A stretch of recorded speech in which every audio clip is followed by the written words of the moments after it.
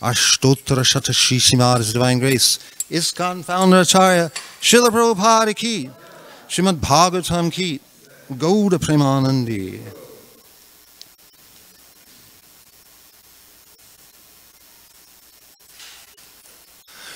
Om Namo Bhagavate Vasudevaya. Om Namo Bhagavate Vasudevaya. Om Namo Bhagavate Vasudevaya.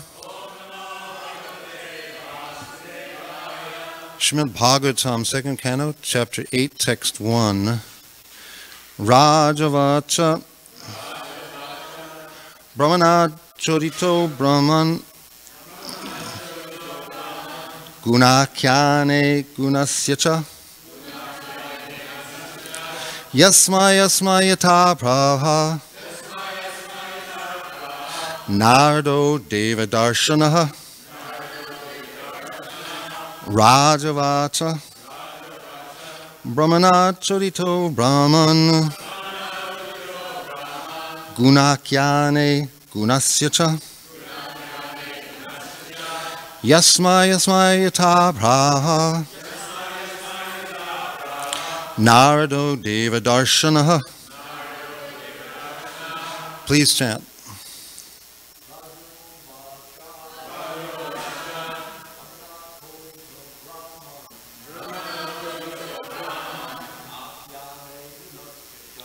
Gunakyane Gunasyacha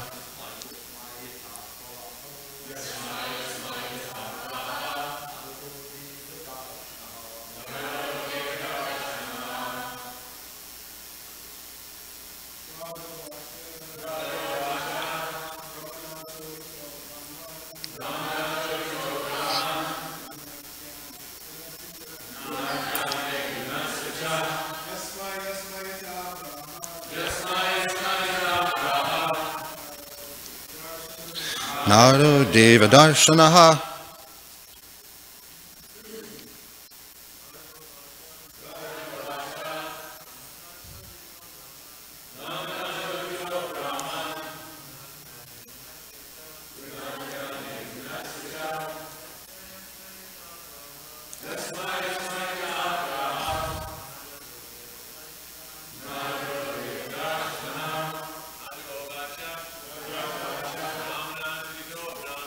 Brahmana Chodito Brahman Gunakyane Gunasyacha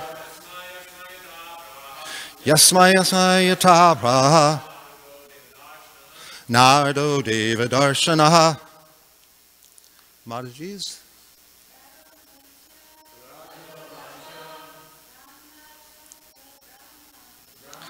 Chodito.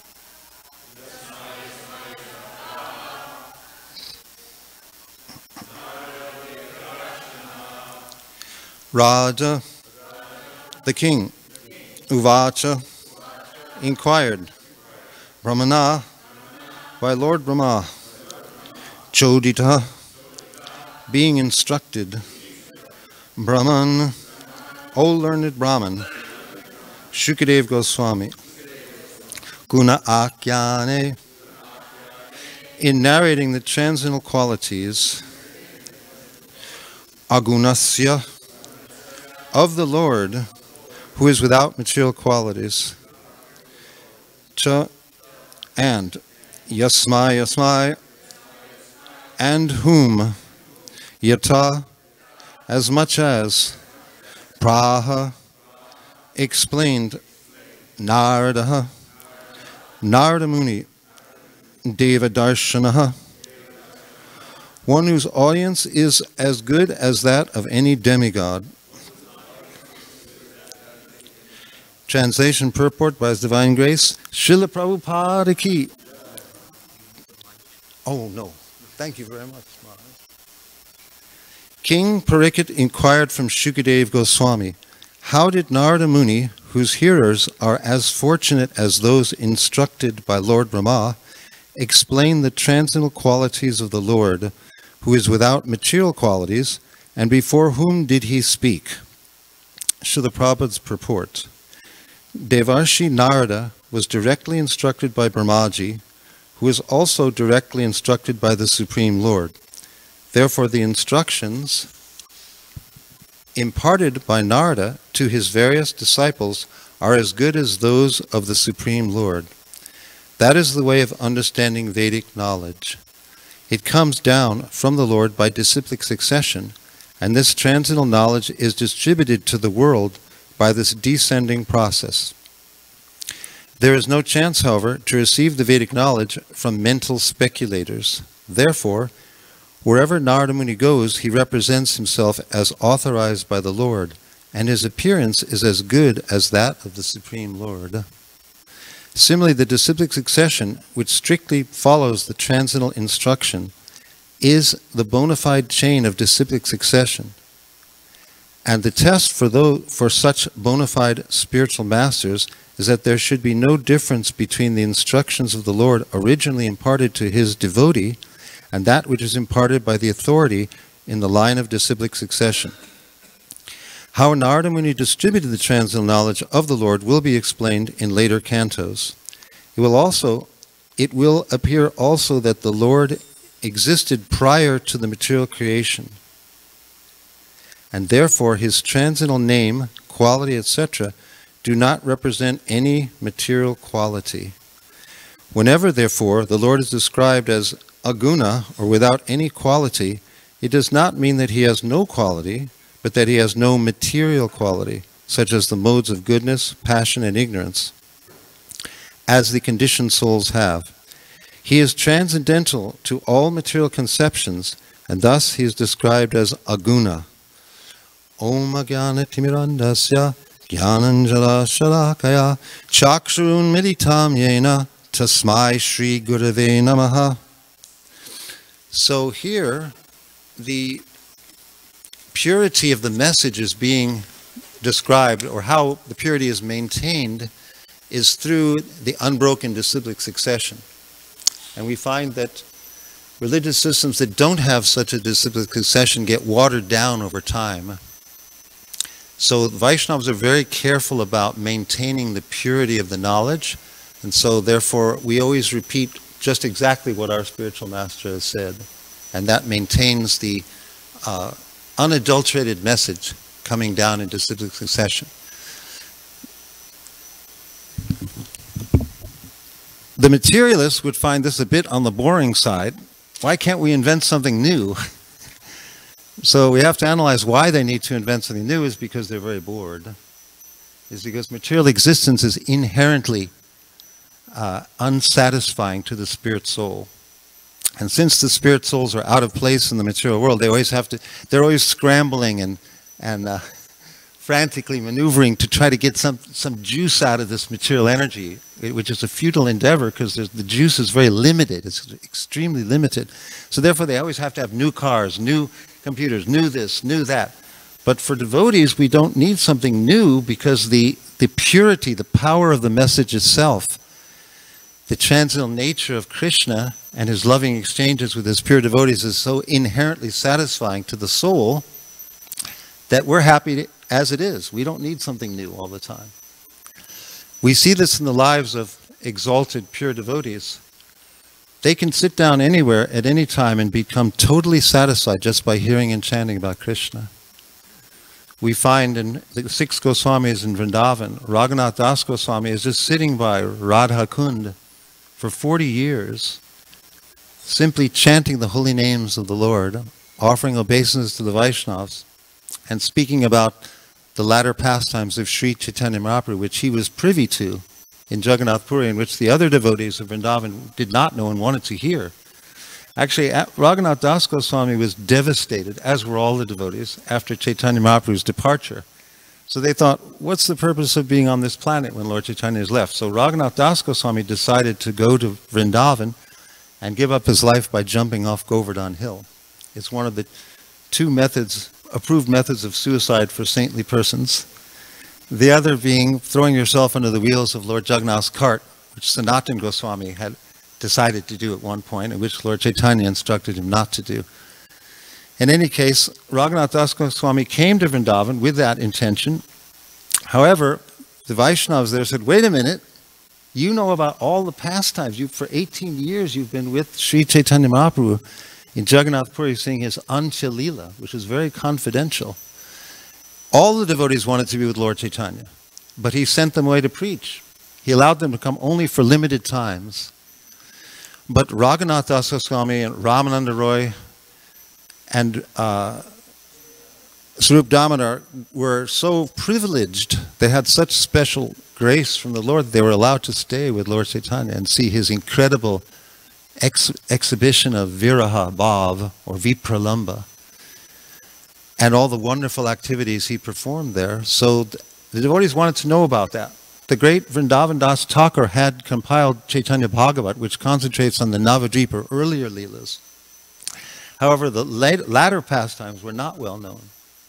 So the devotees ordered Raghunath Das Goswami, specifically Rupan and Sanatan, who were the leaders of the Vaishnavas there in Vraj, ordered Raghunath Das Goswami to recite what he knew of the pastimes for many years, 3 hours a day. So the devotees would all assemble and listen to him speak. And in that assembly was Krishnadas Kaviraj Goswami. And he was chosen to compile the latter pastimes of Chaitanya Mahaprabhu into the Chaitanya Charitamrita. He actually received the title Kaviraj not for the composition of Chaitanya Charitamrita, which certainly would give anyone the right to be glorified as Kaviraj, or best of poets. But it turns out that Krishnadas Kaviraj Goswami was awarded the title Kaviraj because of his composition of Govinda Lilamrita, his earlier composition, which describes the Ashtakaliya Leela of Shri Shri Radha and Krishna. So that's a very amazing, it's very advanced, very exalted literature. And that got him the accolade of all the Vaishnavas and the title of Kaviraj. So he was selected. They were wondering who should actually write this incredible literature, Chaitanya Charitamrita. So he was selected to do that. So for Vaishnavas, we are simply interested in following the transcendental sound vibration given by the previous acharyas, because that is unlimitedly satisfying in and of itself. If we're rightly situated in devotional service, we will find that although we're chanting the same mantra all the time, so the materialist would say, oh, it's just the same thing all the time, so that must be terribly boring. But actually, if we're rightly situated in devotional service, every Hare, Krishna, and Rama is a window into the spiritual world. Rightly situated means we're serving our spiritual master properly. So then Krishna is pleased. And so when you chant Krishna's name, what you experience depends on how much Krishna is pleased with your service attitude and your entire devotional mood. So if we're rightly situated, every time you chant the holy name, you get a deeper experience of it. Although it externally seems like the same words or the same sound, because of the magical potency of Krishna, that sound becomes more intense, more deep, you're elevated to a more intimate, loving relationship with Krishna. The same is true of Srimad Bhagavatam or all the transcendental literatures. We may be hearing the same pastime. We may have heard the killing of Dhenukasura 1,000,000 times, but it's ever fresh. This is the magical potency of devotional service. And more than just being ever fresh, it's ever fresh for neophyte devotees, but for advanced devotees, it's more than ever fresh. It's actually the ultimate goal. Hearing about Krishna's pastimes for very exalted Vaishnavas like Haridas Thakur and Rupa Goswami, they go into trance. They actually see the pastimes. Simply meditating on the pastimes, they're actually there. They're experiencing the pastimes. Not only that, but in their perfectional body, their Siddhadeha, they're performing service to to the Lord in that perfected state. So that's the ultimate experience in devotional service, is to be so advanced that when you simply hear anything about Krishna, you go into a deep trance and you have an internal rich life in which you're experiencing Krishna. You're experiencing Krishna to the ultimate degree. So this is what we're striving for, and it's very inspiring for us to hear about these exalted devotees and how they serve Krishna. And of course, Chaitanya Leela is rich with such exalted devotees. We can begin with Mukunda, described in Madhya chapter 15. Mukunda was a pure devotee of Lord Chaitanya, Nityasiddha, and his service was to sing for Lord Chaitanya. When he would sing, all the devotees, Lord Chaitanya and all the devotees, their hearts would melt in ecstasy. He was famous as a singer. He was also a physician, and he had a good friendly relationship with a Mohammedan king. So one day they were sitting up on a high platform discussing medical treatments, and it was a hot day, so the king's servant brought a peacock fan to shade the head of the king. And Mukunda is so exalted, just seeing the peacock fan, just peacock feathers, he immediately remembered Krishna. And so he went into complete ecstatic trance, and he fell off from the high platform down onto the ground. And because the king had a very friendly relationship with the king, personally descended to revive his physician. And he asked Mukunda, "What happened to you? What's the problem?" And Mukunda said, "Well, I have this disease that's like epilepsy, so sometimes I lose control of my body and I just fall onto the ground." However, the king was highly intelligent. He did not accept that explanation. Prabhupada writes, in his estimation, Mukunda was the most exalted, liberated devotee of the Lord. So the devotee himself never advertises himself. This is a symptom of exalted Vaishnava. He could have said, "Actually, I'm a great devotee and I went into trance." He could have said that, and it would have been true, but that's not how devotees operate. So he made up some story. Also, Lord Chaitanya would say that. When he was surrounded by the Pathan Muslims, there's another interesting pastime in Madhya Lila, chapter 18. The Pathans were Muslims, and apparently they were pretty aggressive. They rode around with weapons, and as they were out riding around, they happened to come across Lord Chaitanya and 4 of his associates. And at that point, Lord Chaitanya, he'd come to Vrindavan.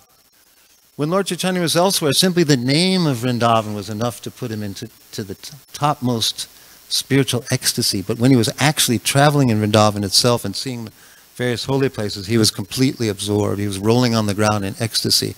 And the 4 devotees were taking care of him. These were Rajput Krishnadas, a Kshatriya who had lived in the area and just met Lord Chaitanya recently, Balabhadra Bhattacharya, his traveling companion from Bengal, an assistant Brahmin whose name is never given, and the 4th person was, somehow my memory is going out. Can someone help me on the 4th of those 4 devotees? Anyway, those 3 for sure, and 1 other devotee was there. Oh, the other devotee was the Sanudiya Brahmin, that's right, the disciple of Madhavendra Puri, who met up with Lord Chaitanya when Lord Chaitanya came. So these were 4 devotees traveling with Lord Chaitanya at the time in Sri Vrindavan Dham, and the Muslims rode up. Lord Chaitanya had just fainted, which he was doing all the time, and the Muslims, within their mind, they actually concocted an interesting scenario. So they accused the 4 devotees. Lord Chaitanya was laying on the ground in ecstasy. The 4 devotees were standing there. And the Muslims rode up, at least 10 of them. They dismounted and they threatened the devotees. They said, "You 4 are rogues. You have given," and they even concocted the name of the poison, Dutura. They had, within their rich imagination, they had calculated that the 4 devotees had actually given poison to Lord Chaitanya with the intention of robbing him. Now, as a renounced sannyasi, I don't know what they were seeking to rob, so it didn't seem to be a very rational scenario. But in any case, they were serious about punishing what they thought were 4 dacoits. So they said, "We're going to kill you." And the Sanudiya Brahmin, he was fearless, so he said, why don't you just wait a little bit, and when this sannyasi regains his sense, we're actually his devotees, and he doesn't own anything, so you're a little bit inaccurate in your analysis. But if you don't believe me, just wait a little bit, he'll regain his external sense, then you can question us, question the sannyasi, and then if you like, you can kill us all. Sounds pretty rational, isn't it? But they were not pacified by that. So they were getting ready to actually kill the devotees. Now, Rajput Krishnadas was a Kshatriya by nature and naturally fearless. So he said, I have 200 Turkish cannons, 200 Turkish soldiers and cannons nearby. If I call loudly, they'll come and kill you.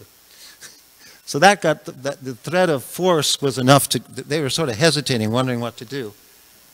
And but still they were convinced that the devotees were rascals. They said, you are from, you're local, you live here in Vrajnam. Balabhadra Bhattacharya and his assistant Brahman are quivering in fear, two Bengalis. So they said, you guys are all rascals, we're going to kill you. But just at that moment, just when the debacle would have occurred, Sri Chaitanya Mahaprabhu regained his external senses and began dancing and chanting the holy names very loudly in ecstasy. And the Muslims were all struck with wonder. They had never seen such genuine ecstatic emotions. They couldn't really understand what Lord Chaitanya was doing, but they were very, very impressed by him. So then they came to him with great respect and they said, you know, here are 4 rascals, they were trying to rob you. And Lord Chaitanya said, no, sorry, you got it wrong. These are my associates. They are my loving companions. And then among these Muslims was one dressed in black. He was a saintly Mohammedan. He had studied the Quran very seriously and was practicing austerities for God, for impersonal realization.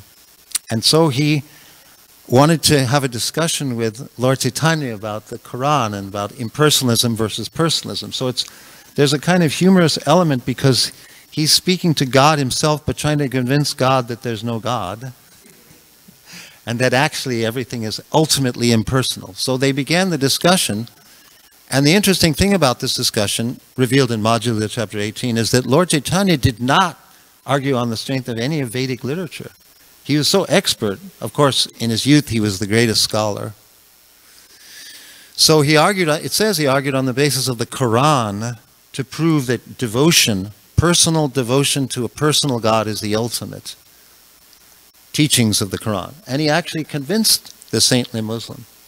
And the saintly Muslim put forth, but first he put forth various arguments, impersonal arguments. Lord Chaitanya defeated them all on the basis of the Quran.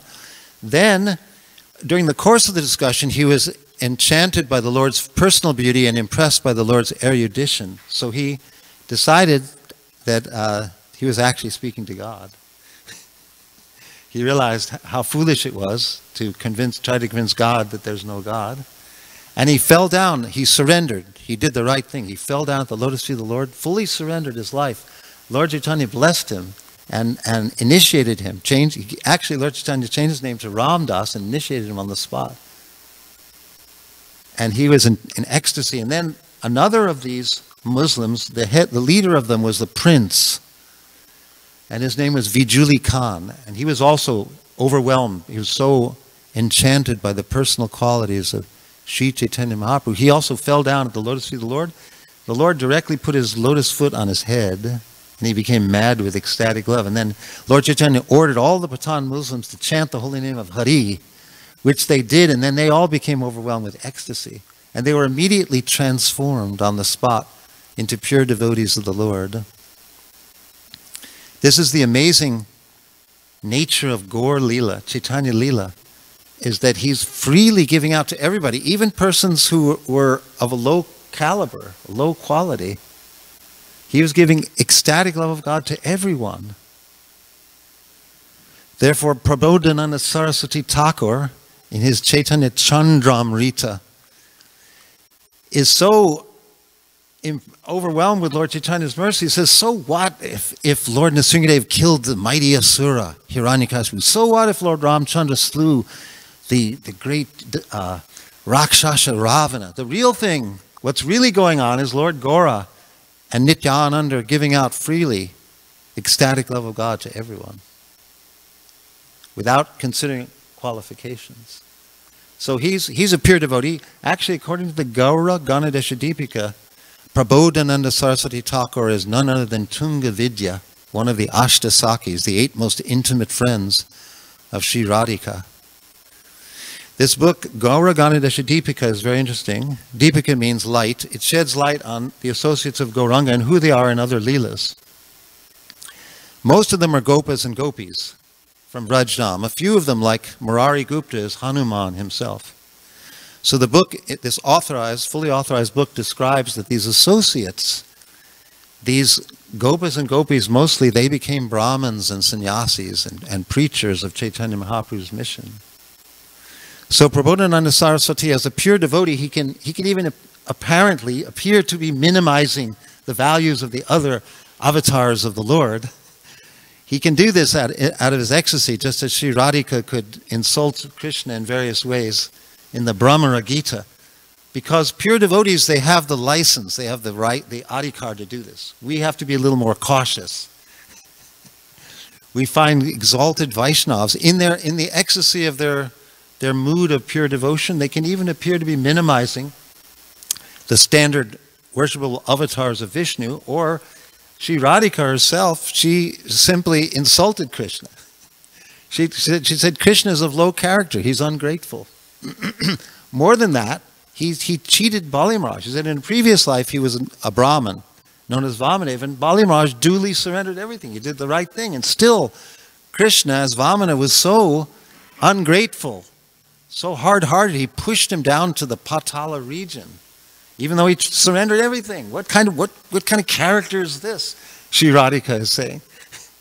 Now, she didn't tell the full story, actually, because the Lord himself came as his doorman down to Sutala. So Bali Maharaj was greatly rewarded by the Lord. He was tested, and apparently he was arrested with the ropes of Varuna, and apparently mistreated by the Lord, but after being tested, he was glorified and achieved a very wonderful position, and he will be the next Indra, in fact.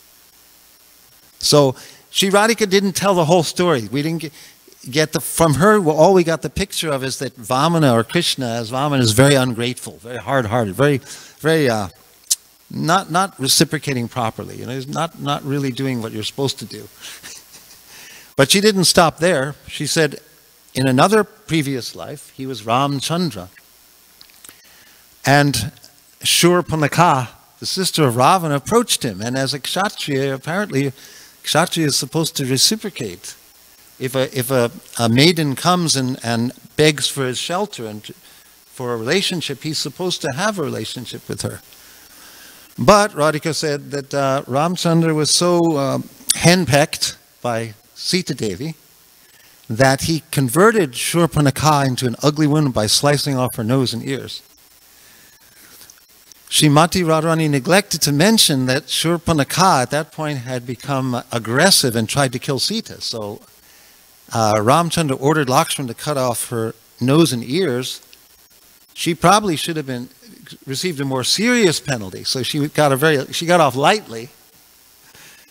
And Ramchandra had a reason for doing it. That's the thing. But Radhika, just from Srimati Radharani's speech in the 47th chapter of the 10th canto, which is known as the Brahmara Gita, she did not mention these things.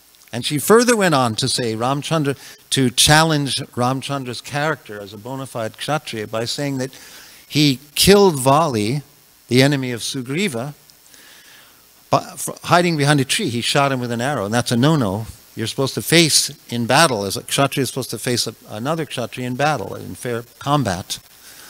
But again, she neglected to mention that there were good reasons which are stated in the Ramayana. Ramchandra himself states them to Vali as Vali is dying.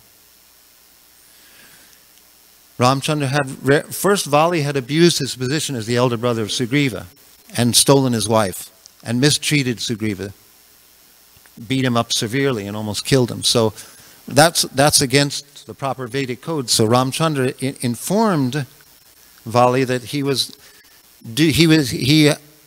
deserved the death penalty for his abuse of his younger brother and taking his wife. And Vali actually accepted that. And before he died, he apologized to Ramchandra. So Sri Radhika didn't mention these. There were valid reasons for Ramchandra's behavior. Of course, how can there not be? Ramchandra was the perfection of duty. That he had taken Ekapatni Vrata, so he could not reciprocate. Due to his vow, he could not reciprocate with Shurpanakha. But in fact, the Acharyas give further details, because devotion never goes in vain, that Shurpanakha actually performed great. She was very attracted to Lord Ramchandra. So when she was unable to have a relationship with him, she performed severe tapasya and later on prayed to Lord Shiva, and Lord Shiva gave her the benediction that she would become Kubja in her next life. So she did get the mercy. And Krishna reciprocated with her, because devotion never goes in vain. So the pure devotees of the Lord are always satisfied simply by meditating on the pastimes of the Lord and chanting the holy name of the Lord. They don't need anything new. It is ever new and ever fresh in and of itself. So I think I'll stop at this point and ask if there are any questions or corrections. Raj is the most senior one. Raj, will you correct me in any way, or do you have any questions?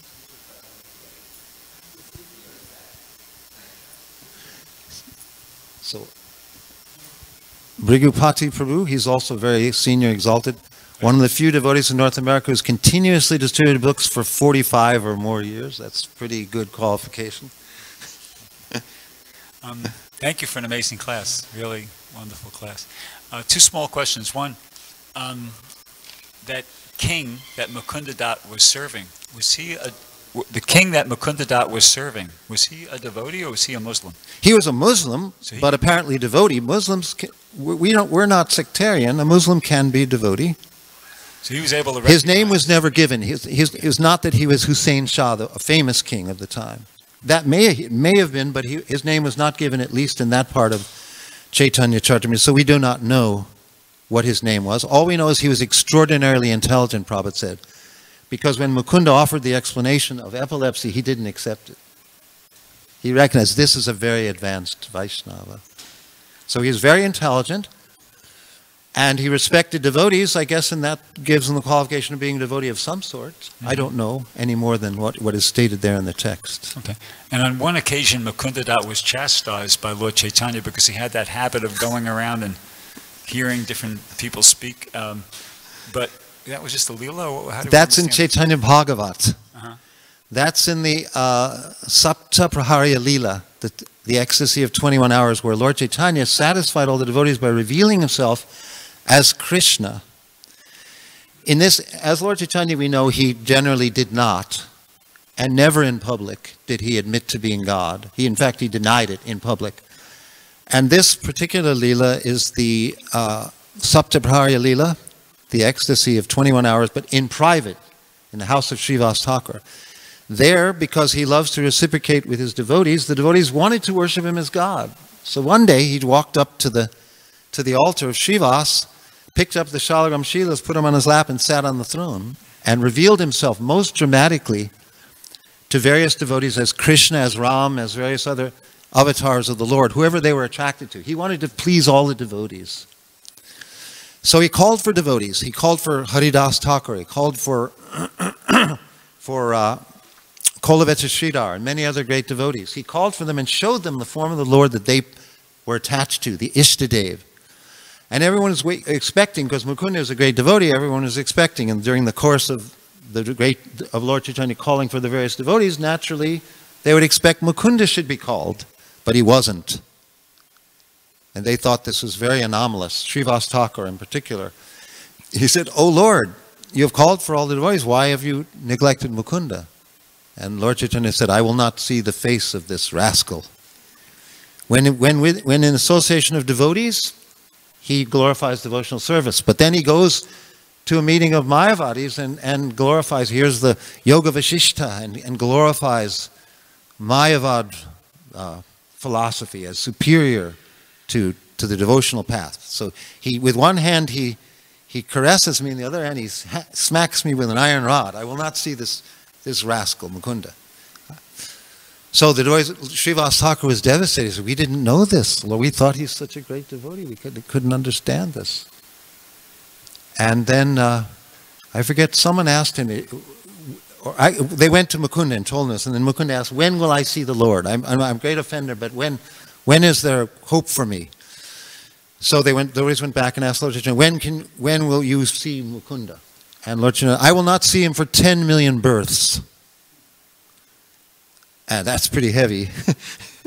But Mukunda, being so exalted, he thought, well, great, at least I'm not gone forever. At least I'm not hopelessly lost, for all time. At least there's a chance for me. In fact, I'm guaranteed to see the Lord. So he began dancing in ecstasy with such pure devotion and such a pure-hearted and simple mood, and so humbly accepting the verdict of the Lord, that Lord Chaitanya called. He said, come on, okay, you've pleased me. By your devotion and your sacrifice and your surrender, you've pleased me. So the Lord called for Mukunda and reinstated him and glorified him as his eternal singer, and said, whenever Mukunda sings, everyone's heart will melt, including my own. So that's described in Chaitanya Bhagavat.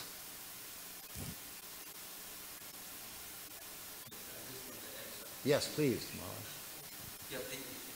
Thank you. There's an important point that was realized, and this is what attracted Lord Chaitanya Mahaprabhu so strongly at that point, where he actually said to Mukunda, I'm very sorry, I was just teasing you. I know what your position is, but I wanted to show other people what a real, true, deep, humble devotee is.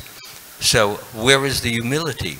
The humility is that Mukunda felt that he was not worthy of seeing him ever, and that this was a grace, this was a blessing, and consequently, if it's 2 million years, that's nothing if you don't deserve to see him at all. So that was the point of humility, that when a devotee comes in contact with the Supreme Lord, he doesn't feel that this is something he deserves, that he's worthy of. It's a grace. And when you have that position, which Mukunda was showing, and therefore he was dancing that, as you were just mentioning, I'm going to see him. I'm going to see him, even if it's 2 million years. What's the difference? It's such a rare, valuable, amazing phenomenon to see God, you see. And this is a position, sometimes as a result of seeing someone regularly and often, we take it for granted and seem to think that, well, that's okay because I'm on a platform that I deserve to be there. Otherwise, he wouldn't let me be there. So this was the point. So Lord Chaitanya said to him, no, you're like my favorite. The way you sing, you arouse such devotion, such love, and such tears from my eyes. Mukunda, you will always be mine. And it cleared the whole situation, because people thought that, the devotees thought that Lord Chaitanya was being true, that he didn't like Mukunda, but actually he loved him, and he did this to show all of the devotees that this is the kind of humility. All of you who are sitting here should not think that you deserve it. This is his point. This is the arrogance. This is the ego. This is the thought that I'm so important, I'm so valuable, I've done so much great service. That has to be killed completely. Yes, thank you, Maharaj. That's a very important aspect. And it's true that Lord Chaitanya was so impressed by humility as a quality of his devotees. When Kolavetra Sridhar, Haridas Thakur, Murari Gupta, they exhibited such humility. In fact, with Haridas Thakur, Lord Chaitanya said, it's too much. You're agitating my mind. It's too much humility, because when Lord Chaitanya invited him to come to a meeting of all the devotees, Haridas Thakur would be out 100 feet laying on the ground offering dhanavats. He said, I'm not qualified to see Lord. So as you mentioned, that's such a beautiful quality. We shouldn't take it for granted. We shouldn't think, oh, I'm a Vaishnava, I'm well situated, I deserve so much. But the real devotees are thinking, I don't deserve anything. I'm useless, I'm garbage, I'm lower than trash in the street. That's Haridas Thakur or Murari Gupta. They had this quality. And Lord Chaitanya was so pleased with this quality. He was so pleased. He said to Haridas Thakur, you are my favorite devotee. Favorite why? Because he felt himself so insignificant, unimportant, unvaluable. And all Haridas Thakur would say to him when Lord Chaitanya said, what would you like? He said, help me to realize my unworthiness. That was the... It's so, and Krishnadas Kaviraj Goswami, he writes in Chaitanya Charitamrita, anyone who speaks my name becomes sinful. Anyone who, what did he exactly say? I'm lower than a worm in stool. Anyone who speaks my name loses all the results of his pious activities. Something like that. He writes it directly in Chaitanya Charitamrita. And it's not a false show. This is an important point, a final point. The pure devotees who are saying this, if I say it, it's like, you know, it's designed to evoke respect, you know, in a Machiavellian strategy to acquire respect. But when they say it, they honestly, it's not dishonest. They're honestly believing I'm lower than a worm in stool. They honestly believe it. So the question arises, why do they honestly feel that? Is it not a put on like I would do or someone else might do? Not at all. When you feel in that realization of your tininess, your smallness, your insignificance next to the Supreme Lord, how can you feel big, great, grand, amazing? You can't. Even if 1 million people say, you're great, you're wonderful, you're glorious, you're this, you're that, you forget that because next to Krishna, you're nothing, and the only reason that you have that is Krishna has given you a part of himself called grace. And therefore you appear whatever you have here. We have to design our life around the role models given to us in the Shastra. That's the key point. These are our everyone has to have a role model. The materialists want to be like James Bond or somebody. This is our role model is Murari Gupta, Haridas Thakur, Vasudev Dutt, Mukunda. These truly these persons who are genuinely humble. It's not a false show. They're genuine. They understand the exalted nature of Krishna and his pure devotees. They think I'm the lowest. I'm not even really a devotee. Haridas Thakur said I'm just an imitation devotee. He says in Anchulila chapter 11. When requesting of Lord Chaitanya that he be permitted to depart before the Lord leaves. He said, I'm just an imitation devotee. There's so many devotees who are fit to sit on my head. He says there in Anchulila chapter 11. This is our role. We need a role model, and this is our role model. Are there any other questions or corrections from more advanced? If I made a mistake, please do not hesitate to correct me.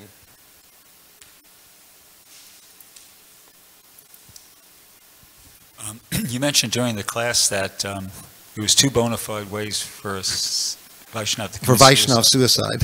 And so you mentioned about that Sanatana Goswami wanted to throw himself under the wheels of the cloth cart. Yeah. What's that all about? That's in Ancha 4. He had contracted some horrible disease and all kinds of itching sores, traveling through, retracing the path Lord Chaitanya had taken through Jharkhand because he wanted to see all the places where Lord Chaitanya... So Sanatana Goswami, by the arrangement of the Lord, had contracted some nasty boils, and they were open sores with pus coming out.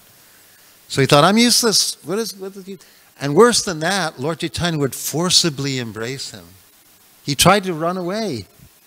Can you imagine that? The divine form, the Satchit Ananda Vigraha, the form of the Sri Chaitanya Mahaprabhu is embracing me, and I'm trying to run away, and I can't escape because Lord Chaitanya is too powerful.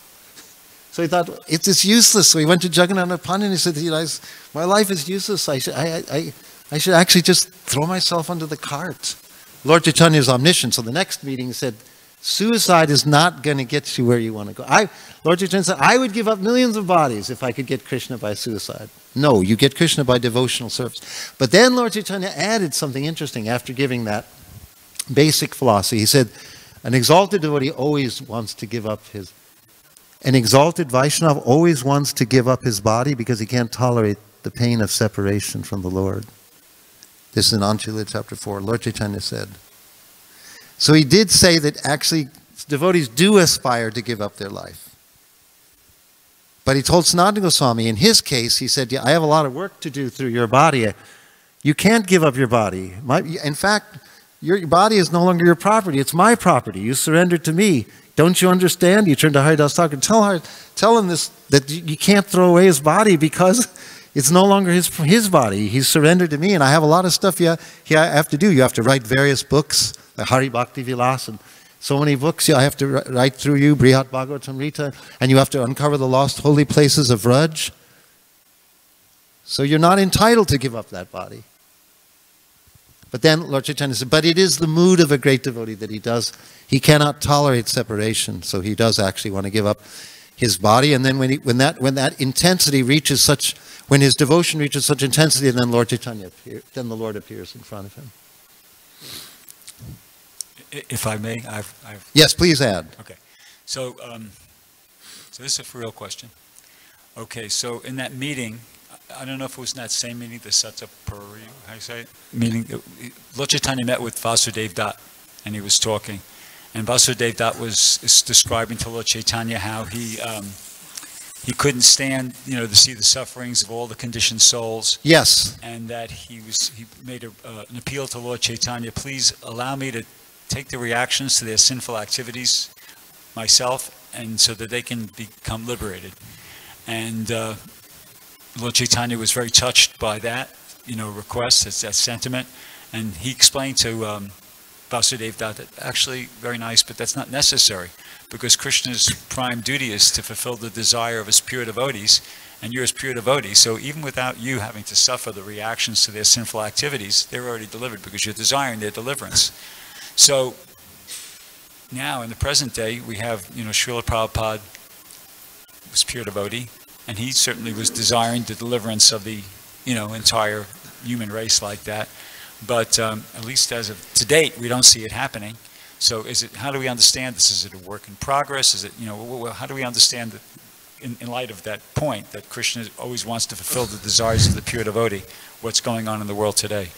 That is a very advanced question I'm not qualified to answer. But as you hinted, a work in progress, it may be that Krishna has decided to satisfy Srila Prabhupada's desire by setting up the arrangement so everyone can become Krishna conscious over a period of several lifetimes.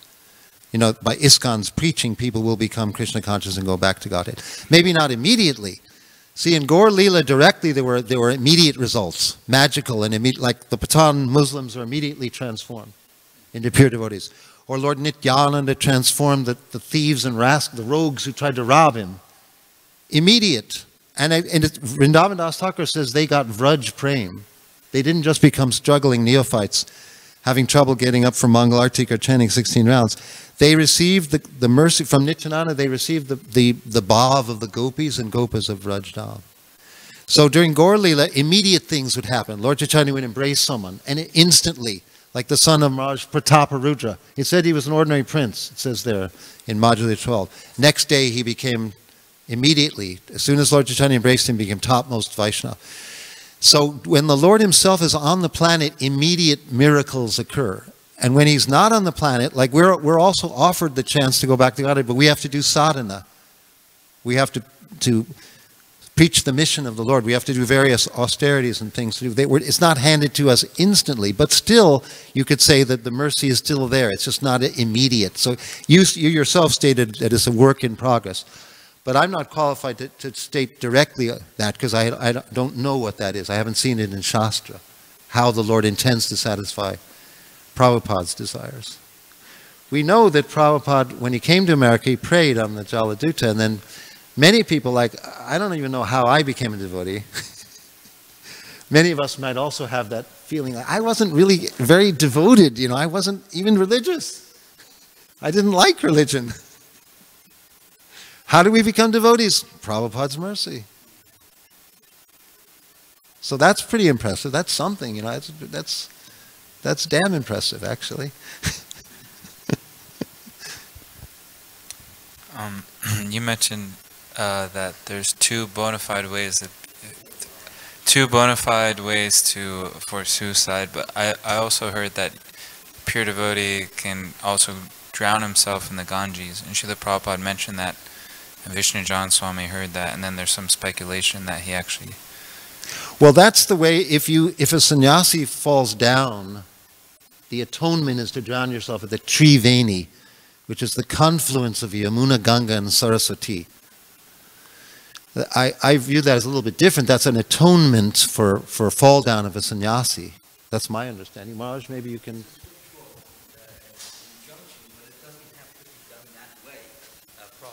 mentions, don't do that.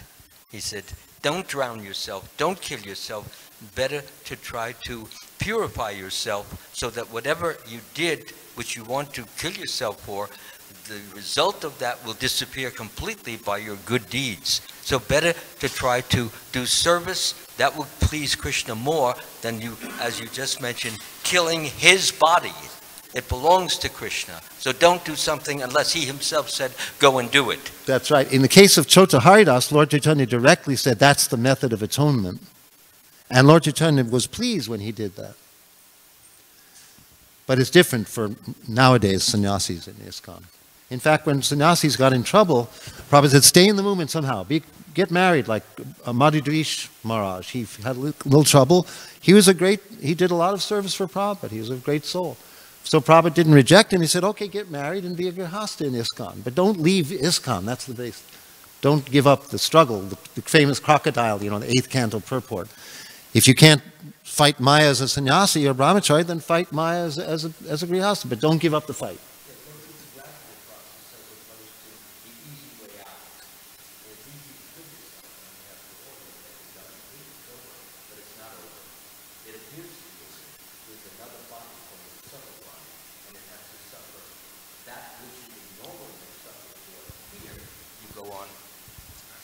You go on suffering in the subtle world. There's no easy way out. Krishna has made that. So best thing is to work your way out of it as a result of, as you were mentioning, devotional, loving service. And don't minimize it. Don't think it can't do anything. It's the greatest thing, and it's the only way to become fully God-realized. Devotional, loving service. Thank you very much. Thank you very much. Hare Krishna. Srila Prabhupada ki.